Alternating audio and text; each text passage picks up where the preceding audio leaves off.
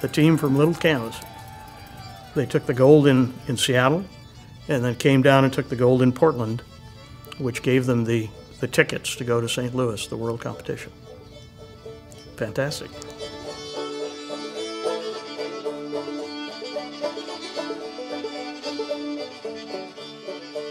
FIRST Robotics is the varsity sport of the mind. And why they say that is because they're trying to get kids interested in science and technology and show them that, these are careers worth pursuing. And the way they try to do that is by creating this exciting sports-like event with a robotics competition and pairing off high school students or even younger with professional adult mentors.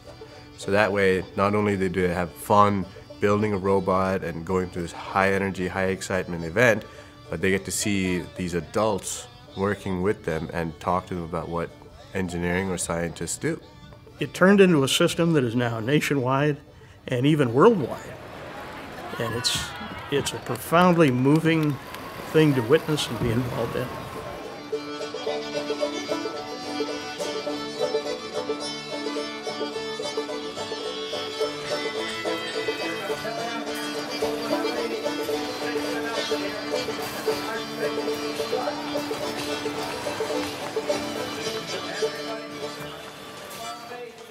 So 2011's game was called Logo Motion, and the challenge there was essentially for the robots to go and build FIRST's logo on their side of the wall.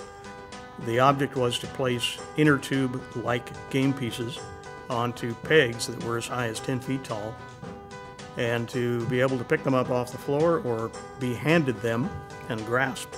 But the real kicker to the whole competition, and the thing that made it really incredible from all viewpoints, was that this main robot also carried a little baby robot, which we called the mini-bot. And in the last 10 seconds of the program, this mini-bot had to be deployed, kind of like a space probe, onto a pole with exquisite timing, so that this thing would snap onto the pole, grab it, and climb it as fast as possible to the top. And literally, generally speaking, the last 10 or 15 seconds of the game was a heart stopper, because all the robots had slammed their little mini robots onto these poles, and they were all climbing to the top, and the first one got 4 lights, and then 3, 2, 1. And that was often the clincher for the game. We now have students from Camas and Washougal, and even a couple from Hockinson High School. Just this past season, we had 27 students approximately, and about 9 mentors.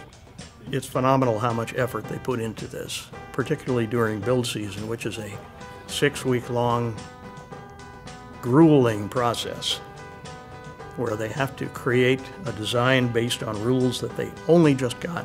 And in this particular case, goodness, we won in both Seattle and Portland. So all of a sudden we had a new responsibility.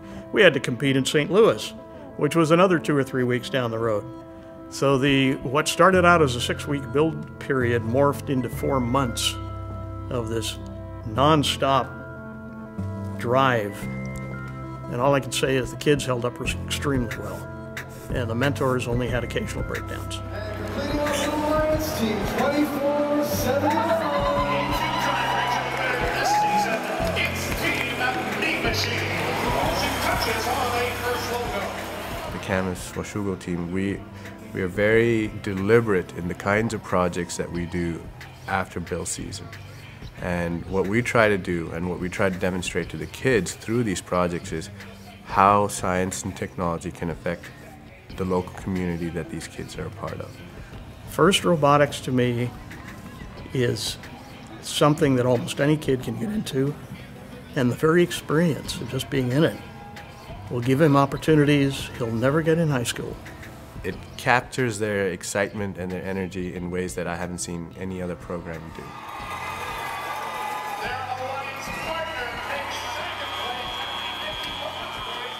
And they started out extremely well, and wow, here we are in St. Louis against all this incredible competition.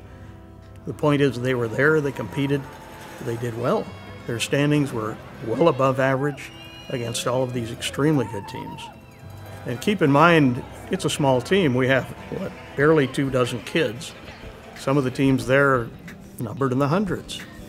So I know they did very well even though they didn't win. They competed well, they, as usual, problem solved very well, and whatever they accomplish, I give credit to the kids. Okay, now this is